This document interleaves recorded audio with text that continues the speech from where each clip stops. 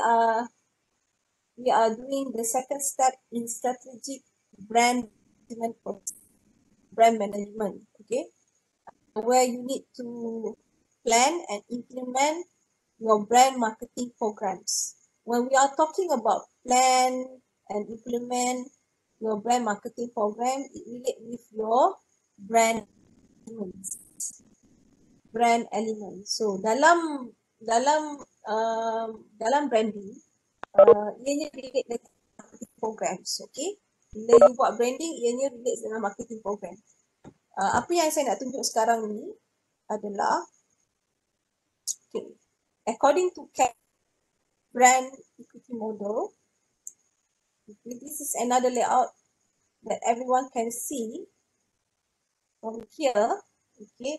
The layout of Keller brand equity, we call it CBBE, okay, CBBE model, okay. So now here, when we have a product and we want to do branding, or we want to create brand for our product or service, okay. So first is you need to know how to choose your brand elements. Your brand elements can be from brand name. Okay, when we are talking about brand elements, such as brand name. Okay, so you need to create your brand name. You need to create logo. You need to create symbol. Okay, and in logo and symbol, you also need to create a character. Okay, a character. And from logo, symbol, brand name, and character, you will all this together in your packaging. Okay, so you also need to provide a packaging for your products or goods. Okay, and then one more brand element is slogan. Okay, other than that, it's a slogan. So these are what we call brand elements. Okay, brand elements. So you can choose what kind of brand elements that you want to highlight for your product and service, okay, because not every or not all brand elements that we can create, that we can develop in our brand, okay, not all, okay. So possibly we can choose what will be the best brand elements in our strategic brand management. Okay? In choosing our brand elements, there are a few criteria that you need to consider. Yang you kena fikirkan bila nak pilih brand elements ni. Criteria such as memorability, meaningfulness, appeal, transferability, adaptability, protectability. So there are 6 criteria in choosing your brand elements. Okay. So when you already choose your brand elements, okay, you can develop your marketing programs. Remember, in marketing, okay, the third steps in marketing process is developing your marketing program based on your marketing mix or your 4 P's: product, price, distribution channels, and communication or promotions. Okay, so product, you should highlight your tangible and intangible benefits. Okay, for pricing, you should show a value perceptions when you choose or when you select your pricing strategies.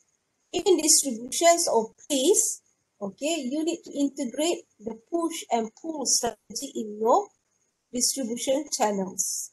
In communication or promotion, you need to mix and match the several options in promotional activities. Okay? Either you want to use traditional promotional activities, or you want to mix with integrated marketing communications, where you can use other than traditional is like offline. Okay, traditional is offline, or you can use online promotions. So when you mix together, it is called as integrated marketing communication, or in other words is IMC. So when you already develop your marketing programs, by putting all these kind of brand elements in your branding, you also can leverage of your secondary association in your branding. Means that why we need to leverage our secondary association. Remember, when you are creating your brand, when you want to do branding, you need to make sure that the customer get the brand knowledge. Okay, get the brand knowledge. Okay, means that in their consumer mind, they can remember, they can recognize, they can recall. Okay, from the brand knowledge, from the brand image. So how to leverage by using secondary association? Okay, so what are the secondary association? For example, you need to stress on the company. Okay, the company profile. Okay, you also can highlight your country of origin. Okay, what type of channel of distributions, or maybe you want to highlight other brands that also similar with your product and service, and what are the endorser that you use. Okay, who are the celebrities that you use in your endorsement, and what kind of event or activities or programs that you want to associate with your branding.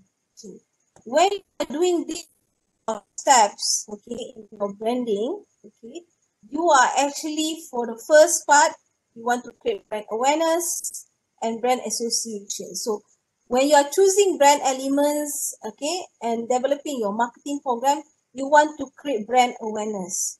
Okay, this is how you want to measure the depth and breadth, okay, of your brand through your awareness. To measure the depth, kedalaman, okay, we need to make sure your brand can recall, your brand can be recognized. Okay, the brief, you can, in measuring the brief is through the purchase, okay, number of purchase, number of consumptions from your brand. So this is how we can measure your brand awareness from the depth and the brief of your brand. For the brand associations, okay, how we want to measure your brand associates. Either it is strong, it is favorable, it is unique. Okay, to measure strong, okay, we look at the relevancy and consistency. To see the favorable, we need to look at the desirable and deliverable.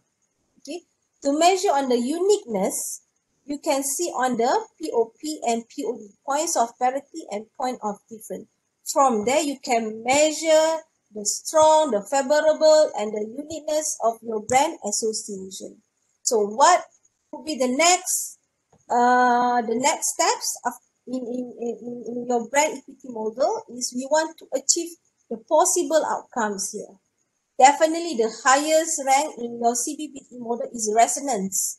Okay, the top rank is resonance. So in here, you want to make sure that your brand at the end become a greater loyalty, the customer greater loyalty to your brand, to your brands, less vulnerability to competitive marketing actions and crises, larger margins in your profits or sales, more elastic response to price decreases, more inelastic response to price decreases, greater trade cooperation and support. You can increase the marketing communication efficiency and effectiveness. There is a possibility of licensing the opportunities, okay, for your product, for your brands, and more favorable brand extension evolution. These are some of the possible outcomes when you have passing through all these steps in creating your brand equity model. Okay, so that's why for the second step is very important for us to plan and implement our brand marketing program in choosing our brand elements. Okay, now look at this. Okay, as I mentioned again, choosing brand element can be from your brand name, logo or symbol, characters, URLs, okay, slogan, taglines, jingles, musics, okay, and packages, okay, packaging. And when you are choosing the brand elements, you must look at from the criteria. Okay, there are 6 criteria in choosing the brand elements. First, memorability. Second, meaningfulness. Third is likability. These 3 criteria, okay, the first 3 criteria is to build up your brand equity.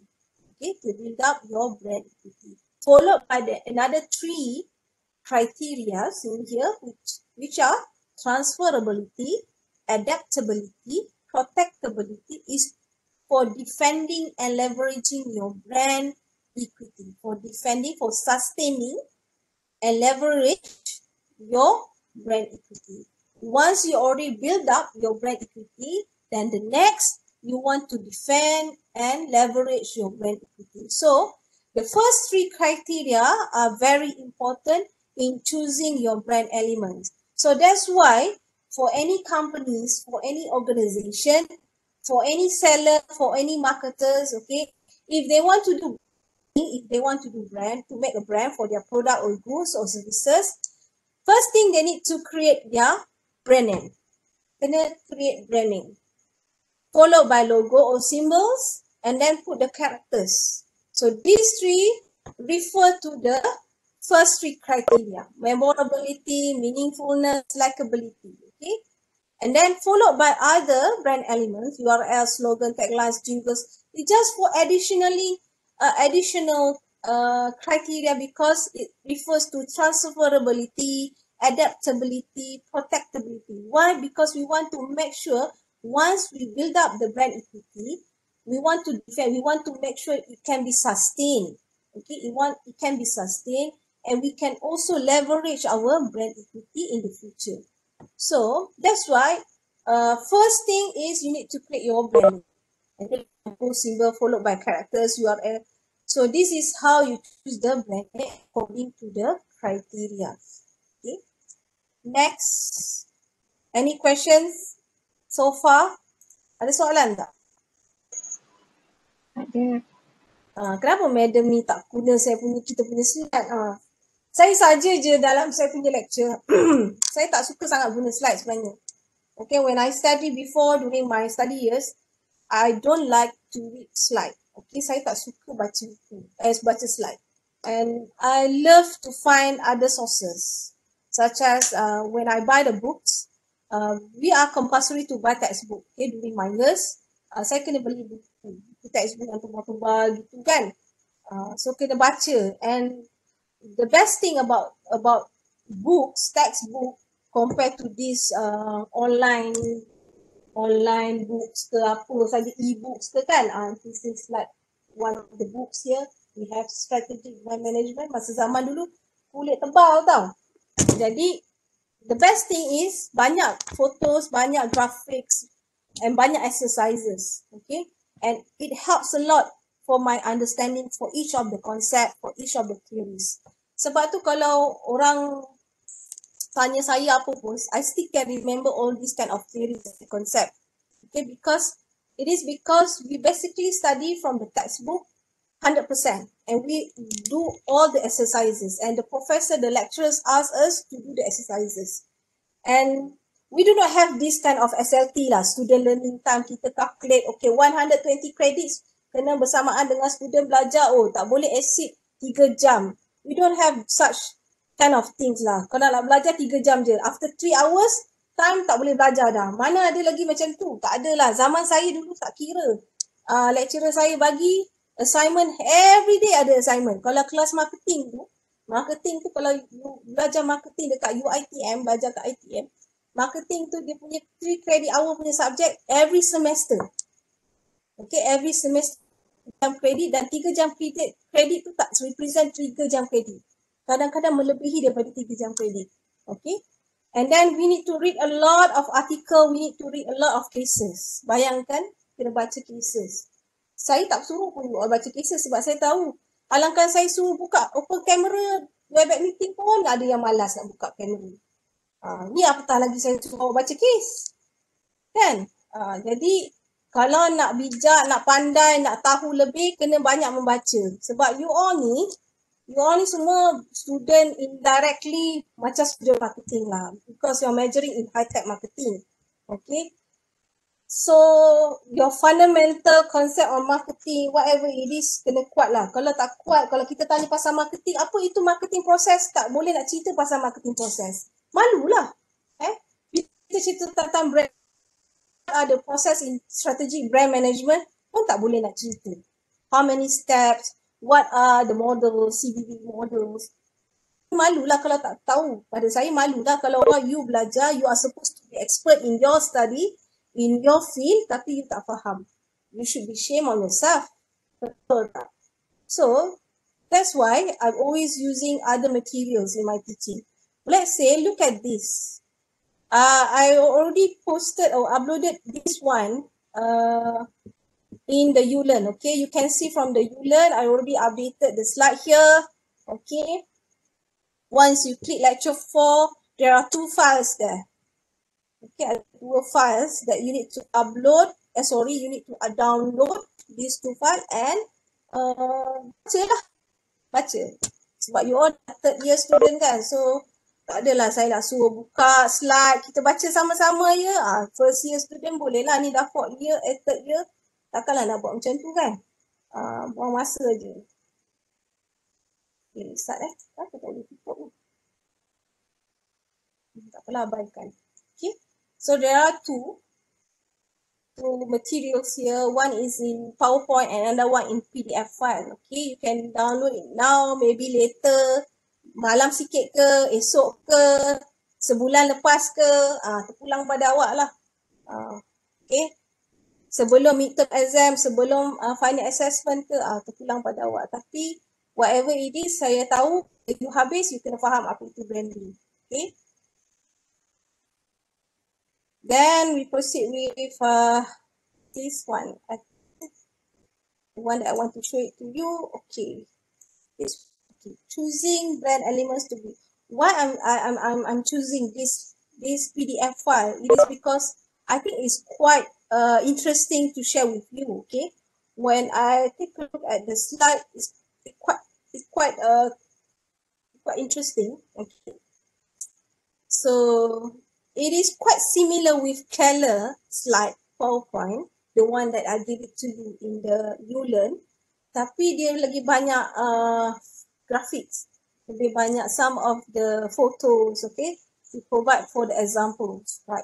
So brand elements, aka or other than that, okay, aka that we call it brand identities, okay, are those trademarkable devices. Okay, those trademarkable can be a trademark devices that serve to identify and differentiate the brand. So this is the definition of brand elements, aka brand identity. Okay, it's a trademarkable devices that to identify and differentiate the brand in the market. Okay, so such brand element include so on and so forth. Okay, you can read by yourself. So in choosing your brand elements, you must look at the criteria, 6 criteria. 6 criteria ni kau tampal lah kat bilik. Okay, tampal kat bilik ke kat mana lah. Tampal bagi ingat. Sampai habis. Sampai habis for degree. Sebab you all degree high-tech marketing, jangan bagi malu tak reti tentang brand. Okay, kalau student marketing tak tahu pasal branding, bungkuslah awak punya degree tu. Okay, so you need to understand what are the 6 criteria. So after this, you must remember, okay, what are the 6 criteria. Start from memorability, meaningfulness, likability, transferability, adaptability, protectability. So these are the 6 criteria. And you need to understand each of the criteria. For example, memorability. Kenapa kita panggil memorability? It is because it's easily to recognize, it's easily to recall. When you look at the brand name, it's easy to pronounce, it's easy to say. Okay, when you look at Mommy, Maggie, okay, Cadbury, Proton, Nike, kan senang nak sebut, senang nak tengok, senang nak ingat, betul tak? KFC, McD. This is what we call memorability criteria in the brand name. Meaningfulness, descriptive or persuasive. Tengoklah kat bawah-bawah ni ada explanation. Memorability, brand element should inherently be memorable. An action getting, therefore facilitate recall and recognition. For example, Blue Rhino, Coca-Cola. Okay, when you see Coca-Cola, the brand name of Coca-Cola it becomes your memorability criteria because it's easy to recognize. It's easy to recall. When you want to say, I want to drink Coke. So it's easy to recall and recognize. Okay, when you see the logo and the symbol with the red wordings, this is belong to Coca-Cola, right? Blue Rhino. You see the Blue Rhino with the character of rhinoceros. Okay, character of rhinoceros. Colors using blue colors, and definitely it become memorability because it's easy to recall and recognize. Faham ke tidak? Faham. Faham, madam. Kan cakap-cakap dah petang-petang kan. Saya malas nak cakap. Kan cakap apa tu kan tidur je semua. Tak tidur. Awak ingat saya pun penat tau cakap daripada pagi tadi dengan kelas marketing tahun 1. Okay. Ni pula nak cakap dengan tahun 3. Cerita pula pasal branding. Bukan awak saja mengantuk. Saya pun mengantuk. Sebab asyik benda sama je kena cakap kan. Anak pula kalau student baca tak datang kelas. Aduh, I nak kena ingat balik. Okay. And then second criteria, meaningfulness. Ini kalau tak faham, tak tahulah. Dah macam-macam saya bagi kan. Tak faham, tak tahulah. Okay. Brand element must take on all kinds of meaning, whether either descriptive or persuasive. Descriptive, you baca, you nampak, you boleh baca, you boleh sebut, you boleh eja, itu descriptive lah. Persuasive ni maksudnya, you can be persuaded. Okay, bila you tengok je ada something that pushing you, okay, to like that product, that brand. Okay. Two particularly important criteria: generate information about the nature of the product. Number 2 is specific information about particular attribute and benefit of the product. So these are relate with the descriptive or persuasive content. Okay, for example, Samsung Galaxy S6. Okay, so the first dimension is an important determinant of brand awareness and salience, and the second is brand image and positioning. So kenapa kita kena bagi dua particularly important criteria for the meaningfulness ni? Kena melihat kepada general information and specific information. Sebab apa? Kita nak pastikan bila kita cerita tentang produk ni, ia relate dengan, macam Samsung ni, relate with the smartphone lah. Janganlah Samsung you ingat cake, you ingat fast food. Salah lah. And the nature of the product category is smartphone under telecommunication. Jangan you pergi tengok Samsung Galaxy S6, kamu fikir fast food. Sama macam KFC, McDonald. Itu salah lah. Tak ada meaning langsung. So it must give meaningfulness. And then what else kita nak tahu tentang Samsung? Kenalah bagi specific information. Contohnya Samsung apa? Samsung Galaxy S6. Okay, dia ada banyak generation kan? Ada banyak generation, ada banyak model. So sekarang ni yang kalau kita tengok Samsung apa yang paling terkini, saya tak keep updated with the Samsung punya model. Yang saya tahu iPhone 11 Pro Max. Sekarang dah masuk 12 tu. Yang latest punya 11 Pro Max. Saya tak ingat. Macam tu lah lebih kurang. 12 dah ya. 12. Saya lambat sikit dah. 12 dah. Tengok. So inilah maksudnya specific informations. What are particular attributes and benefits of the brand. So kenapa kita kena ada dua general and specific information ni? Sebab nak lihat dimension ni. Sebab kita nak create awareness and salience. Lagi satu, second tu brand image dengan position. Ingat dalam CBB model, first layer awareness and salience, second dengan brand image dengan positioning. Okay, sama juga macam ni. Cafe punya logo, Toys R Us, Pizza Hut. Okay, pizza kita tahu pizza. General information is a type of food lah. Kan? Ada fast food, kita tahu. Pizza Hut. Okay. So Nescafe is a kind of drinks kan? Nescafe, coffee, Nescafe. Okay, Toys R Us for toys, okay? Kids or children's toys, okay? So this is what we call meaningfulness. So bila dia create logo, so kena ingat elements tu apa? Brand elements tu datang dalam bentuk brand names, dalam bentuk URLs. Okay. Tahu tak URLs tu apa? Hello. You all tahu tak apa tu URLs? Saya cerita-cerita kan tak tahu pun URLs. Apa tu URLs? Net link. Apa dia? URL tu macam link. Tahu link. Apa nama penuh URL? Betul lah, link tu www. Uniforms, resources, locators. Oh, very good. Okay. Excellent. Sempat Google. Kan? Okay lah. That's great. Okay. So balik. Okay. Likability in order for a brand to be likable. Kita nak sukakan brand tu. Macam mana kita nak jadikan orang suka brand kita? So you need to ask yourself two questions. Okay, you need to ask yourself these two questions. Do customer find the brand element aesthetically appealing?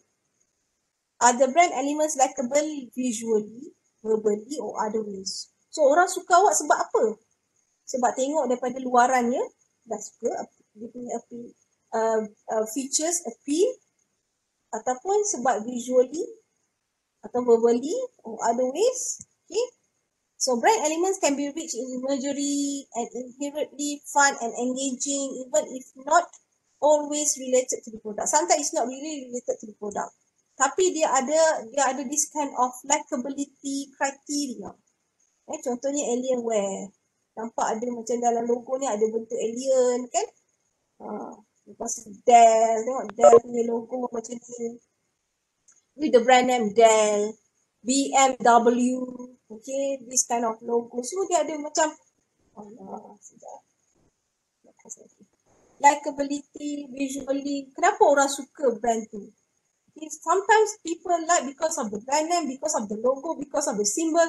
There are so many. Bila kita cakap saya suka sebab saya suka tengok sebab saya suka dengan brand name ni. I want to be part of this brand because people are using or buying this handbag Louis Vuitton. Okay, Louis Vuitton. Kenapa orang suka LV? Louis Vuitton is look like a high class people who are wearing a handbags. Okay, kenapa? That is why. Either it is because of the logo itself, LV to that means belong to any high class people, okay? Or maybe when you look at the LV logo, is the visual of the logo is very what we call it. It look like exclusive, premium. When you say Louis Vuitton, when people hear when you spell it out. Louis Vuitton, orang dengar, Louis Vuitton. Dia pakai handbag apa? Louis Vuitton. Maksud macam tu lah. Awak pakai kereta apa? BMW, Mercedes. Bila orang sebut pakai kereta apa sekarang? Merc. So this is what we call it likability criteria. Okay? This is another contoh of what we call is visually and verbally. Start I think this is quite urgent. Start je. Nanti saya balik. Hello. Mak. Hello.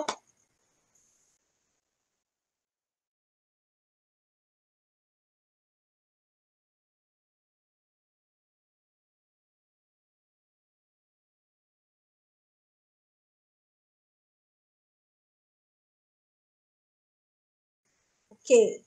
I must get that phone because that is my mom. Kena angkat mak telefon. Okay. Alright. This is another example of likability criteria. Tengok bento ni. Wow, nice Lunchboard.com. Big Hero 6 bento lunch.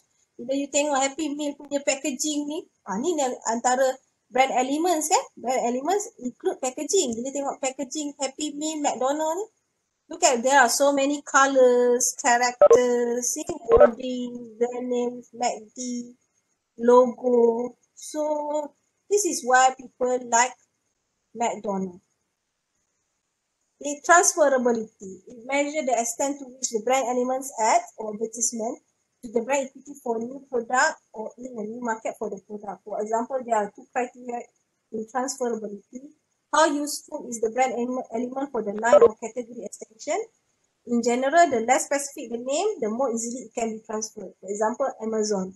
Bazooka, ni contohnya lah. Maggi, Mami, okay, KFC, Nike, okay. To what extent does the brand element add to brand equity across geographic boundaries and markets? Macam mana you nak bawa brand ni keluar negara across the geographic boundaries for international market, for other market, local markets to international market. So to what extent, how this brand element can add to your brand equity? For example, Coca-Cola is a worldwide brand. Pepsi is a worldwide brand. Okay, so how can you measure this in your brand element? So make sure that when you put your brand name, your logo, your symbol, your URLs, your characters, your packaging, so on and so forth, you must have transferability. Starting transferability, dia nak buat, dia dah lebih kepada defensive dengan leveraging your brand equity. Okay, dah masuk ni 3 kriteria yang terakhir. Adaptability. Adaptability, the more adaptable and flexible the brand element. You all faham ke ni? Senyap macam ni? Hello? Ya, faham. Faham ke? No problem. Ke tidur? Sebelah tu ada bantal. Jangan tidur tau. Sikit lagi. Lepas ni you all boleh tidur. Adaptability. The more adaptable and flexible the brand element, the easier it is to update its changes in consumer values and opinions. For example, logos and characters can be given a new look or new design to make them appear more modern and relevant. Sebab tu kalau kita tengok, kebanyakannya logo and symbol dia akan ada transformation. Because why the transformation ataupun kita panggil dia ada, what is the word? I forgot.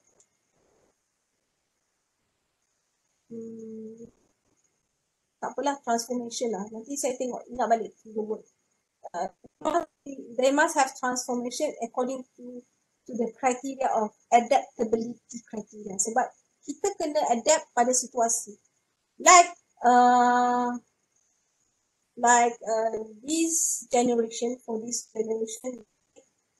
people are looking for this kind of, kalau tengok logo tu mesti short, mesti visually, mesti ada refresh look, modern look.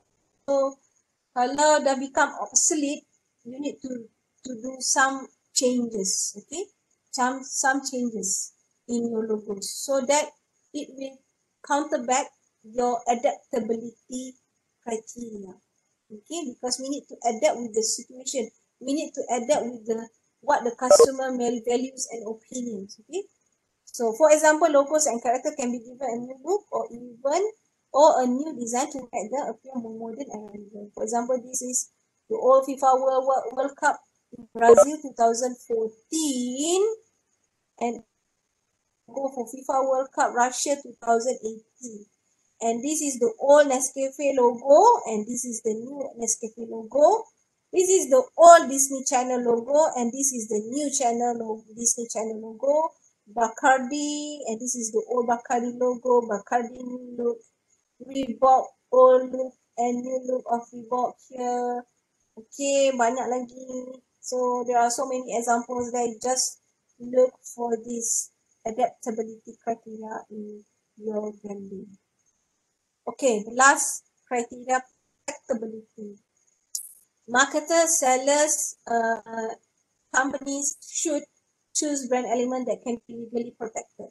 Okay, whatever it is, when you create your brand name, logo, symbol, URL, packaging, jingles, okay, characters, you must make sure it's legally protected, okay, internationally. So you must patent your brand name, trademark, get the trademark, get the IP, get the patents, okay. So this is how to protect your brand. Formally register chosen brand element with appropriate legal bodies, vigorously defend trademarks from unauthorized competitive infringement, because we want to avoid infringement. Okay. Sebab kalau you buat plagiarism, for example, you are doing copyright, you are copy from others, okay. So you will get infringement. Okay. This is what we call it legal actions that can be taken for those who are doing this kind of misleading actions. For example, ni lah Nike banyak unauthorized competitive infringement kat sini. Nike lah, Hype lah, berapa banyak dah. Nike, Mike, Kuma jadi Koma, Punch, Chima, Pina, Jana, Puma. Tapi logonya lebih kurang sama je. Ni terbalik sikit dia punya Puma tu. Kan? Color lain, Ampu, Koma. See?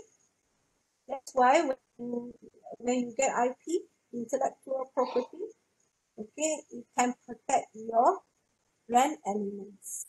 Okay? Itu contohnya Albak. Nampak tak? Restoran yang sama. Ni very famous restaurant in Saudi Arabia, Al-Baik, and Albak. So the concept behind the brand, behind the names, Coke. For example, Coke, okay, Viborowa. Okay, this is a Polish vodka. Okay, Vivarova, sebutannya Vivarova, Chevrolet. Nampak trademark kat sini kan? Ni kita panggil protectability criteria. Ni copyright. Ni dah semua dah ada protected for their brand elements. Ini logo Chevrolet, Coke, Coca-Cola ni pun ada trademark, nampak? King of Beer, okay, Budweiser. So with simplicity and ease of pronunciation and spelling. So kalau you nak create your own brand name, janganlah create yang nama panjang-panjang, yang you rasa bombastic name, but it's complicated to pronounce it. Janganlah, tak payahlah. Think that because you want to market to the marketplace, you want to sell it to your consumer, to your customer. So make it simple, make it easy to pronounce. Because not only you are selling for your local market, maybe one fine day you want to sell it to your international market. So it's easy if you just make it simple and easy to pronounce. So how to name a brand according to Landor brand name taxonomy, kita ada guideline lah. Okay, what is Landor? Kita ada Landor Associate kat sini. Landor Associate. Apa itu Landor? So student yang belajar branding mesti biasa dengar Landor. Okay, Landor is a brand consulting firm founded in 1941. 1941 dah wujud dah. You dah lahir ke belum? Saya pun belum lahir. Okay, by Walter Landor, who pioneered some research design consulting methods that the branding industry still uses. So starting in the year 1940 until now, we are still using their theories, their measure, their theories and concept. Okay, for example, like this one. How to name a brand, how to do a naming your brand. So yang kata descriptive suggestive compound ni kita guna teori daripada Landor lah. Landor brand name taxonomy. Ni adalah guideline yang kita gunakan untuk create our brand name. So Landor Associate is the brand consulting firm that is expert in branding. Okay, so tak tahu? Oh, kat dia. So the Landor brand name taxonomy, there are like descriptive, suggestive, compounds, classical, arbitrary, fanciful. Ni saya dah bagi contoh-contoh setiap satu ni. Contohnya logo yang membawa kepada descriptive, Singapore Airlines. Kita tengok je Singapore Airlines, kita dah tahu dah describe the function literally. This an airline. Okay.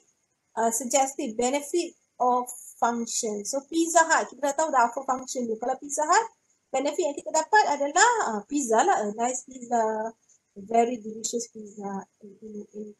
In any types of pizza you can get from one roof. Pizza Hut. Okay.